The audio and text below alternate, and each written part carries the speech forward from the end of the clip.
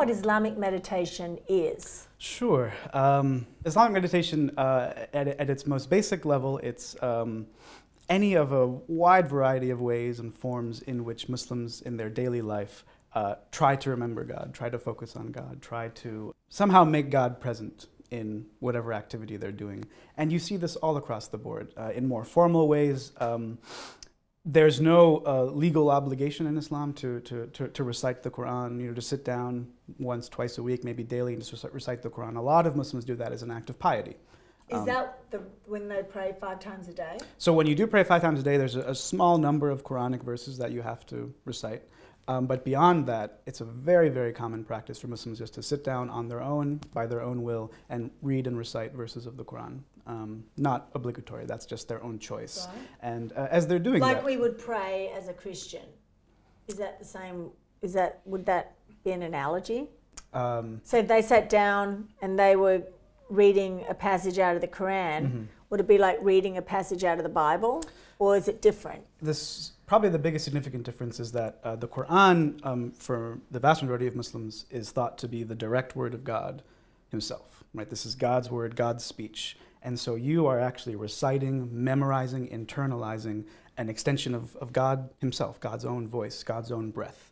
The New Testament, let's start with the New Testament for Christians, that's widely regarded as not God's direct word, right? That's the inspired word of John and Matthew and Mark, but it's not God's direct word.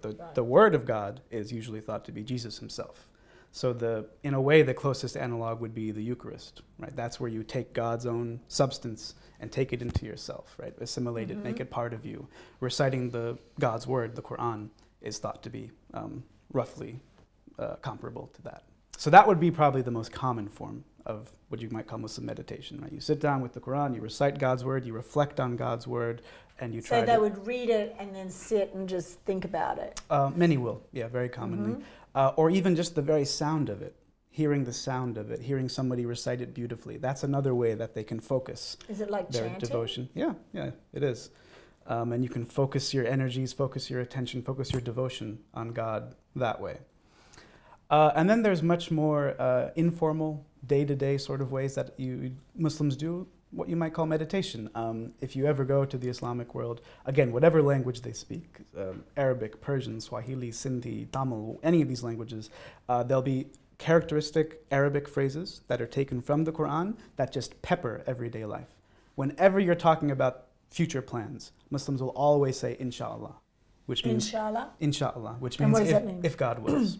Right? And there's just this always encouraged. You always have to add that after, because nothing can happen except by God's will. What would be something like we would say in the Christian religion? What would it be similar to? I guess the phrase "God willing." Okay. When Latin was still around, Christians would say "Deo volente" right. in reference to the future. But I think it's in my limited understanding of Christianity, I think it's much more ritualized for Muslim. I mean, you hear this phrase just peppering daily life. And the hope, the ideal is that every time you say it, it's just forcing you to remember God's involvement in everything you do, no matter how small, right? Brushing your teeth, right? Making an appointment. God is somehow involved there. So I would call that a form of meditation, right? You could easily forget God in all these mundane things, but there's this very formal, broad, basic practice of forcing everyone to remember that God is somehow part of this. The phrase Bismillah, in the name of God, starts every chapter of the Quran except for one. Right? It initiates the chapter. Muslims very commonly to this day, whenever they're about to start an activity, they're about to start their test, they turned on their car, they're about to drive, they'll say Bismillah, in the name of God, the All-Merciful, the All-Compassionate, before they go. And I again would call this a form of meditation. Right? You're invoking God's mercy, you're invoking God's protection, and you're remembering God before you set out on this new task.